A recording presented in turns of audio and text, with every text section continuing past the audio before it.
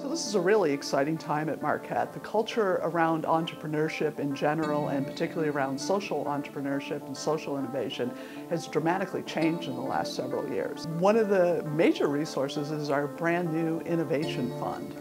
So the Strategic Innovation Fund allows students, faculty, and staff from across campus to really start to think about how to launch good ideas.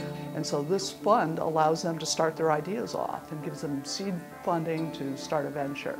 One of the social ventures is called Public Marquette. So the Public Marquette is a hybrid social enterprise that aims on solving some of the food access issues on the near west side of Milwaukee, which includes Marquette.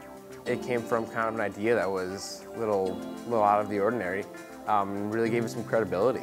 It's one thing to approach people with your idea and just a name. It's another to approach them with some backing and some validity to your idea and what you're trying to do. So the first year in the Strategic Innovation Fund was a remarkable experience. We had 275 teams put in pre-proposals for a brand new endeavor. Final proposals, we had 180, so one of the really first measures of success in that was the great participation from the campus community. Our proposal for the Strategic Innovation Fund was awarded in order to foster sustainability of the Marquette Visualization Lab. So the Marquette Visualization Lab is a large-scale, immersive virtual environment. So picture a giant rectangular room, and we project on 4 out of the 6 walls using an array of projectors. At the time the fund was introduced, personally we were at a point in the lab where we really needed something like this, some sort of seed funding to advance the projects that we had been garnering some content to date with the startup funds of the lab.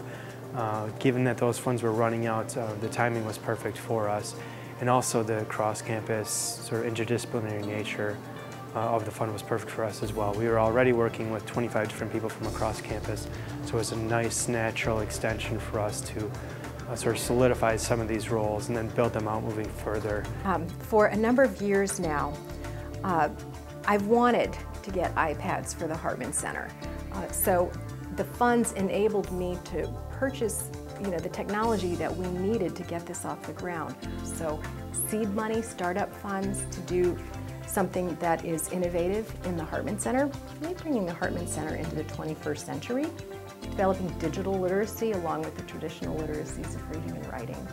But as a member of the Innovation Council, I've been impressed by the way they are really encouraging collaboration across the university and with community partners as well. There are a lot of ideas that may get overlooked because they're not traditional in a lot of ways.